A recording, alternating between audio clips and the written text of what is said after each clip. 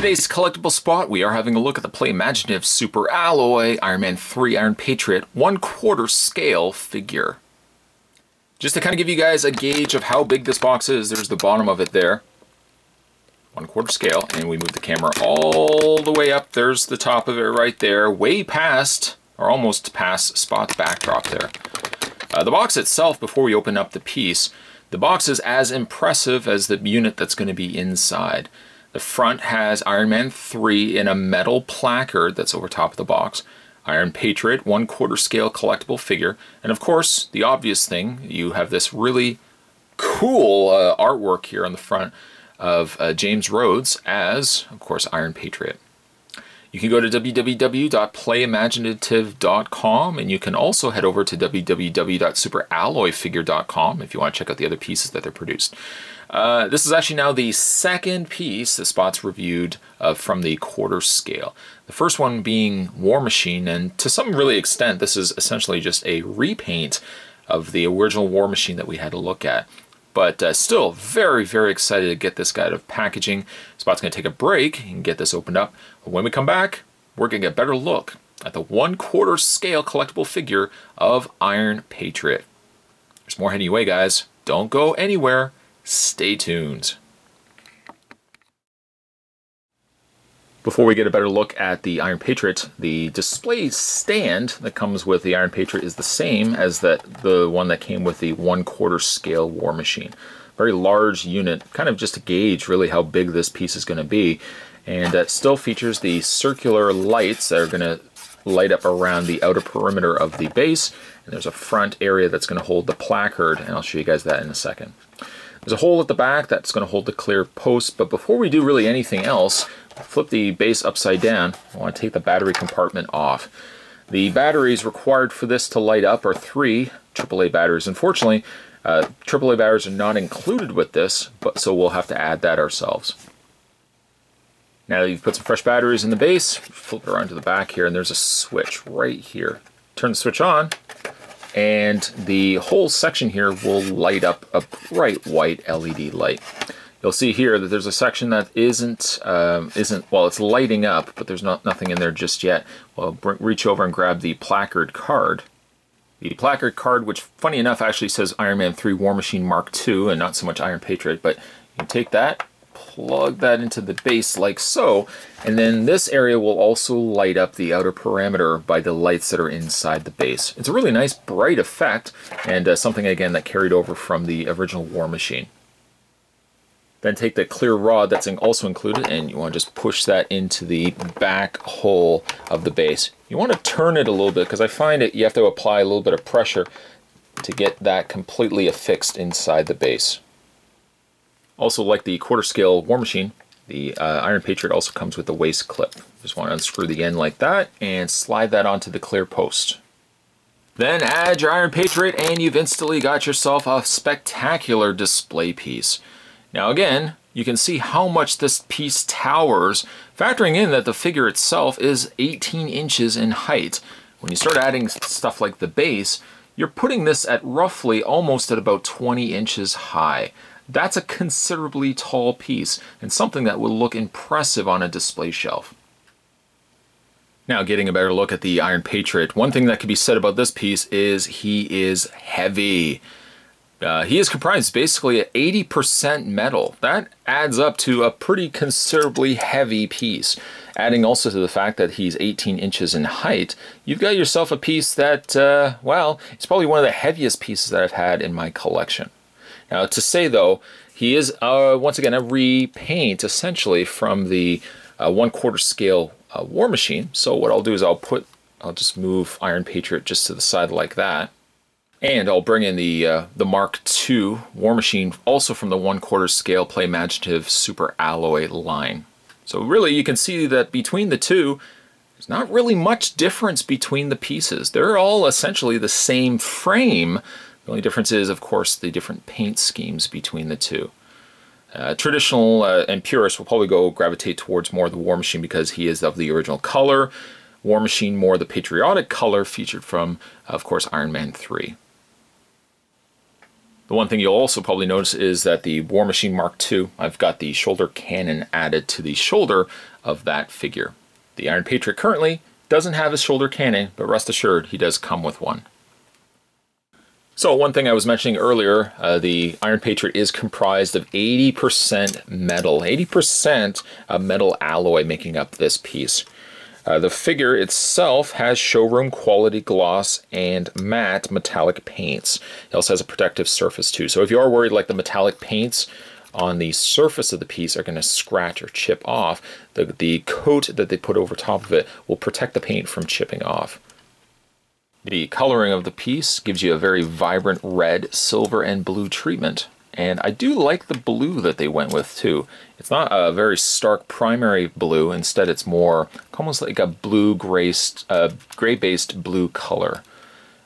But the paint is very clean. I have no issues at all with the paint on the overall piece.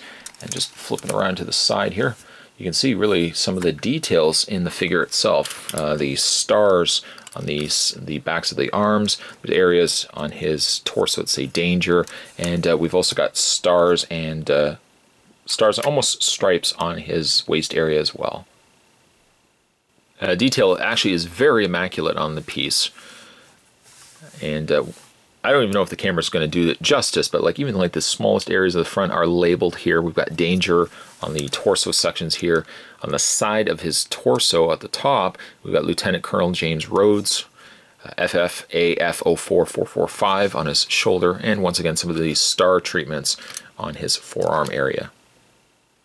Now, if your matter of preference is to have the Iron Patriot here with his dome helmet on, you can do that. Or what you can also do too, the folks over at Playimaginative also give you a Don Cheadle replacement head. And once again, like the original War Machine, it just pegs out of place using the ball joint supplied underneath. For comparison, there is the Iron Patriot alternate head, and there is the War Machine alternate head. It's roughly really about the same head. And notice the alternate head for the Iron Patriot, Don Cheadle's face is a little further up on the helmet here, whereas this one here was a little bit further down. And I thought initially that it was that the face wasn't as high up, and it might be the reasoning for it, but this one definitely sticks further up. Don Cheadle's alternate face here also has a closed mouth, whereas the Iron Patriot version of him has the open mouth with some teeth exposed as well. Now this piece too is also hand painted. The same thing could be said for the War Machine version of the 1/4 scale. Both pieces were hand painted. Really immaculate pieces, and though I'm not too crazy with ever displaying the War Machines, or for that matter Iron Patriot and War Machine with the unmasked helmet, I do always love when you get that included from a toy company. Also, like the War Machine, the alternate Don Cheadle face also comes with the face guard that you can put over the front. So if you don't necessarily want the light up options of the Iron Patriot that he has in the head that's on there, you could just theoretically have the Don Cheadle face on there and just keep the face plate over top. It won't light up, granted, no, but you can still at any point then take the plate off and you can still see Don Cheadle's face. And also this plate has not only detail on the inside but magnets on the top that you can stick it to the top of the alternate face too. Great way to display the piece. So even though I probably won't end up displaying him with the eyes lighting up anyways, I could ultimately just display him with this face, and then at any given point I can raise the visor up with the magnets and have Don Cheadle's face or James Rhodes' face visible. Now, of course, as well, because he is a retooled version of War Machine, you are definitely going to still get a shoulder-mounted cannon. The cannon has articulation points, a swivel point at the bottom, a swivel point here, a swivel point at the top, and it also hinges. Some of the details, even on the barrel, you've got danger, laser radiation featured underneath there. And also, to answer your question, you can press the back like so, and the shoulder cannon also lights up very bright orange. To get it on the Iron Patriot, we're just going to spin him around like that. Certainly not an easy task for how big he is. We'll bring the camera up here. There we go. And we're going to take this, and because it's rectangular, if you guys can see it right there, you're going to want to put it in facing up. You want to make sure it's facing this way, not this way. And there's grooves. There are grooves right at the top here that carry all the way around. And you can take that and plug it into the back section of his back armor plate. The shoulder cannon definitely gives it a more complete look, and I think really for being Iron Patriot, you gotta have the shoulder cannon featured on the back. Now if you don't want it sticking straight out, you can also take the cannon and bend it back in a more retracted position. Iron Patriot features light up eyes, light up arc reactor, light up hands, and light up soles of his feet. First things first, to change the lights or to activate the lights on his face, you're going to reach up to the top here and pull the face plate off. It's not always easy to get your finger in there, but you can just pop that plate off from the front. Once you have the visor off, there's a little plastic tab that sits inside the battery compartment. But once that's out, you can turn the switch on and you'll see that Iron Patriot's eyes will light up. For its chest, it's actually a little bit easier. You're going to spin the figure around like that, and the back section here has an on-off switch. The other flap has the battery compartment inside. And once again, you'll have to take the plastic tab out. But from there, you'll switch the switch to on here, fold those flaps down, and you've got him with the light up arc reactor. For his arm activation, take the back bicep plates off like that, and there's a section for the batteries once again. Turn the switch on like that, and take the other back plate off. The plates can be a little harder to get to.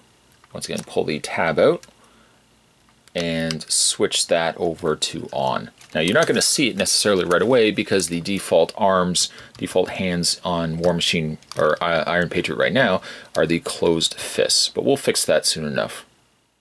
Excluding the hands that currently are on Iron Patriot also comes with an extra 7 hands. Those hands range from partially open hands that still show the repulsor blast, a pair of flat palms or open hands, one saluting hand, and a pair of flat hands with articulated fingers. And the articulation is in 2 points in each finger and 2 points including a ball joint in the thumb. So what we can do is wiggle the hand and just pop it off of the socket. It's a little bit of a larger ball socket too, so you have to be careful when popping it off. You see that the light is already on there. And then we're going to take the hand that we want to change it to. In this case, let's use the articulated hands. And we're going to rotate them again to pop them back onto the ball socket. The completed overall look with all the lights lit up. You have the arc reactor, the helmeted eyes light up, and the repulsor blast. Give you a really great way to display the piece. But above and beyond that, Iron Patriot also has lights on the undersides of his feet. Now to accomplish this is not necessarily the hardest to get to, but because of course he is a little heavier. On the undersides of his feet, there's an on and off switch. Just switch that to on, switches to on, and immediately he's got repulsors on the undersides of his feet. It's something that you may not necessarily see when you have him displayed, but an added touch that I really appreciate. Other things that will also come with the Iron Patriot are a series of damaged interchangeable parts. So as you've seen, the Iron Patriot has a regular domed helmet, but you can easily swap it out for a more battle-damaged, battle-scarred faceplate. That damaged look also carries over to damaged chest plate, damaged shoulder pad area here, and a couple of damaged leg pieces. And really nice touches on the paintwork too. It's a little lighter around the areas where the metal would have been scratched and more of a burnt look around it. The Iron Patriot certainly has been in some serious battle. Spot couldn't really leave these guys out either. You've got a couple of bicep plates too, also with that battle damaged look. So you can get essentially the Iron Patriot looking from this to something that looks like this. And this is really a great way to display the piece too. The thigh pieces, probably a little hardest to take because all of these pieces can be removed by magnets. The thigh pieces, though, when you take them off and then they're also pegged. Let's see if I can actually take one off here to show you guys. These you actually pop off like that. Now there's a magnet, but there's also little peg points on the undersides or at the bottom of the thigh plates too. So they're a little harder to get on. The rest of the armor though, like the chest piece, just take this off. This comes off with just magnets. There's magnets at the tops as well as on the sides. That easily snaps into place. And then the bicep pieces are probably the easiest. They're just magnetized, so they just stick into place. But a little mixing, a little matching, and you get yourself a more damaged looking Iron Patriot. One of the last features to point out is probably the retractable guns on the sides of his arm. Now these also carried over from the War Machine Mark II, and they're just spring activated. So you push down on them, these pop up, and then there's like a little nozzle, and actually the nozzle I've still got in the bag, but it's just a little black nozzle that goes on the end there, guaranteed to probably be lost, but you can plug that into the end there, and he's got like a little arm cannon. He's also got a magazine clip that just pulls out from the bottom here. It's a little trickier to get to, and this section right here can pop right off, and you've got a little ammo clip magazine that just slides on the underside of his arm. Again, it's a little harder to get that in there. It seems like it's a little bit of stiffer area to put in versus the War Machine. I think the War Machine was a little easier to pull these clips out, but Iron Patriot also has that. Looking at the articulation on the Iron Patriot, he has the same ball joint that the War Machine had. In fact, really, the articulation will be the exact same as the War Machine Mark II, but he has a ball joint socket, and he actually has two. He has a ball joint socket at the base of the neck. He also has a ball joint socket that sits into the cavity of the head, but then he's also got a hinge point in the neck area itself. Shoulders work on a really flexible ball joint, and they rotate. These are shoulder pad areas too are also spring activated, so when you start moving the arm up too much, the shoulder pads all automatically start moving out of the way via a spring that's on the shoulder pad area. The biceps do slightly swivel, not too much though. He's got a double bend at the elbow area here, and as we've already looked at, he's got a rotation via the ball joint in his wrists. His torso is pretty flexible as well. There's a couple of articulation plates here. It bends here, and you'll probably see that a couple of times when Spot's been moving things, there's a little plastic. They've actually put plastic on some of the pieces that would be prone to rubbing up against one another so that the paint won't scrape off. So you see like there's plastic here. It is supposed to be there. It's just to protect the paint surface. But he does have a articulation point here, right basically at the top torso section here. And then he's got a second hinge section here, probably right. You see right where my finger, where my thumb is, there's a secondary hinge there. He doesn't have any sort of waist swivel, not really from the standpoint of being able to rotate him at the waist, but yeah, he's still got a good bit of movement in the torso section. With regards to his legs do slightly swivel. These little plates will also move out of the way too. You can move those freely out of the way, and the legs will allow you to move them forward like that, and back, and also out. He has, as mentioned, that little swivel in the thigh, and some of the joints will squeak when you move them, just because like you've got that little plastic covering underneath that's preventing the metal from scraping one another. When it comes to his knees are on a nice double hinge joint.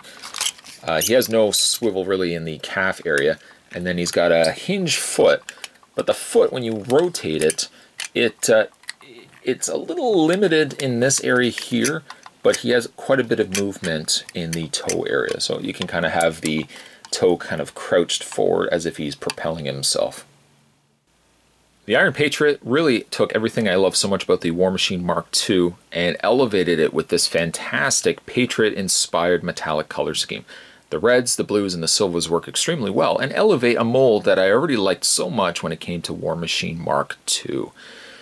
The pieces themselves share really similar components, share similar accessories, But the sell for this guy is the coloring. The coloring really brings all the things, again, I like so much about him to this guy here. Being that these are also 1/4 scale pieces, and because 80% of them are featuring the die-cast metal, they're a little more expensive than a conventional 6 scale figure. Personally, I think it's worth it, but again, they're going to be a little bit more expensive than what you would normally pay for 6 scale collectibles. That being said, though, if you're a fan of the War Machine, and you're a fan of Iron Patriot, and you're really a fan of high-end collectibles, these are great pieces that you want to add to your collection. Today's collectible spot, we are having a look at the Playimaginative Iron Man, and actually this was the Iron Man 3. We're looking at the War Machine Mark II repaint Iron Patriot. Stay tuned, guys. Spot's going to have more videos heading your way. Thanks for watching, as you always do. I'll see you guys next time.